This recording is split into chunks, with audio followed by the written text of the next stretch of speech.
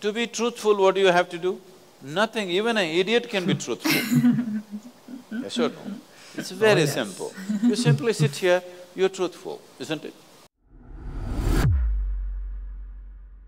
Namaste, world raisers, welcome back. Today we're gonna watch Dhyanalinga, the meditation machine, by Sadhguru. Deepak Kumar asked us to react to Dhyanalinga, and this video is the one we picked. Yeah, thank you so much once again for this request. Looking forward to this one. I love meditation. We're doing a meditation retreat right now. So let's find out from the master Sadhguru what this meditation machine is all about. Can't wait. So let's dive right into it. Yeah.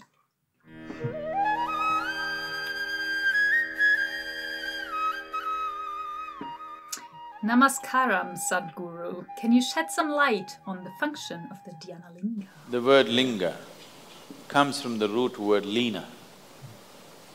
Linga means the form. These lingas or these energy forms or these ellipsoids can be created with various qualities for various purposes. There are some lingas created for health, some for well-being and prosperity, some for spiritual progress, some for meditativeness. Like this, various types of lingas can be created. Essentially, they can be categorized as 7 different ways. These 7 can be further multiplied into many kinds. The uniqueness of Dhyanalinga is it has all the 7 dimensions of it, but essentially it is tweaked towards meditativeness without any instruction. If you simply sit in the sphere of Dhyanalinga, you become meditative. How many of you been there? Have you been there? Okay. Been there. No instruction, simply go sit there for 10 minutes. You will become meditative by your own nature without any instruction. So the idea and the science and the technology behind this is that you create an energy form which will do something that you want to do for a long period of time. A form is also referred to as a yantra. Yantra means today a machine. A simple form is a yantra. As you mix these many forms and make it into a more complex thing, then it becomes a machine. Various forms put together is a larger machine, isn't it? So similarly, a simple form you take and add many parts to it and it becomes a complex machine. So it is, in a way, like a meditation machine. You simply sit there, you become meditative. Many people, this is the experience of thousands of people. They come there thinking they want to sit there for 10 minutes. They sit there and they get up, it's 2 hours, they're sitting right there. Nice. Because once you're meditative, your sense of time is just gone. Time rules you only because you are strongly physical. The more physical you are, the more difficult it is to pass time. Please see this. Have you noticed this? If you're intellectually active, time passes off much more quickly. If you are beyond the intellect, time just disappears in your experience. But if you are just physical, time doesn't go, you fidget. Isn't it so?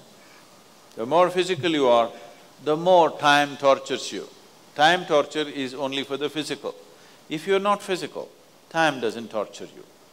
To become meditative means to create distance between you and your physicality. Not to give it up, but to carry it loosely. If you carry it loosely, you can use it the way you want. When you don't want, you can drop it. If you get enmeshed in it, everything that is the quality of the physical also torments you. All the limitations of the physical infect you and bother you through your life. So meditativeness means, on one level, it just means that you're creating a distance between you and your physicality.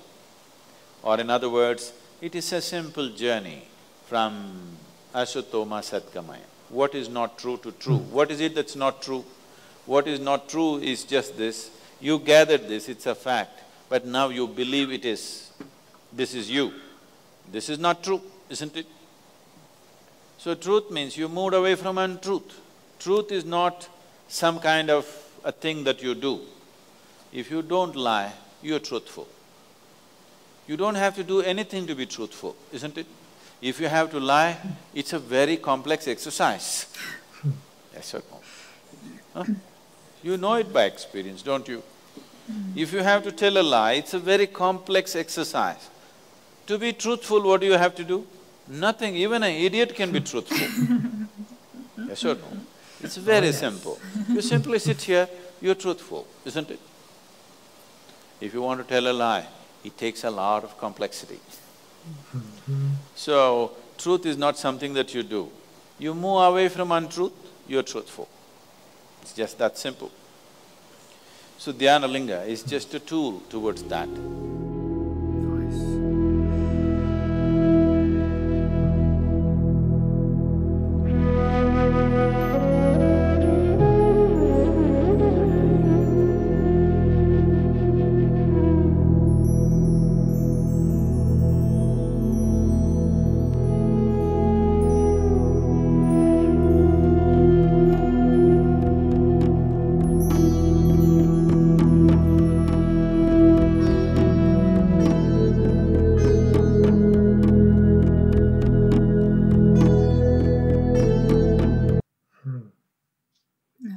Becoming peaceful just by looking at the pictures. Yeah, that was awesome. I was thinking Sadhguru is a meditation machine. Just when we're watching his videos, I get really peaceful and calm and meditative. So, yeah, excellent. Yeah, I found that's amazing, right? Because we've been to, we were in Varanasi, we've been to India, and we sat in these temples, not as big as the ones that Sadhguru has in those pictures, but some smaller ones, you know, down on the Ghats. And yeah, and we did the little offerings and stuff and meditated there for a bit. And yeah, just the presence and the aura, it's like, you know, thoughts disappear and it's very easy to get into the meditative state. So yeah, absolutely. We need to get one of those. I know, I actually wanted to get one. It never happened, I don't know. I want a big one. Yeah. Yeah, totally. Yeah, because they're beautiful. Yeah, and I know them more as I didn't know they were called Dhyanalinga. I only heard them as Shiva Linga, but I think it's the same thing. Correct me if I'm wrong, but I think that's what it is. That's the only term I knew before now was Shiva Linga, but we are still learning, and we're just diving into Hinduism, so we're having a blast. And yeah, thank you so much for joining us with this video. He mentioned the beginning of a mantra, I know. Oh, yeah. What was that? Yeah, I was going to pause it there, but then I was like, I don't know if it fits because it made me think of The Matrix. It's at the end of the Matrix trilogy. Oh, is that the mantra? Asato ma sat gamaya. And then it goes into this really trance music. But yeah, no, it's a really famous mantra. We'll have to look it up.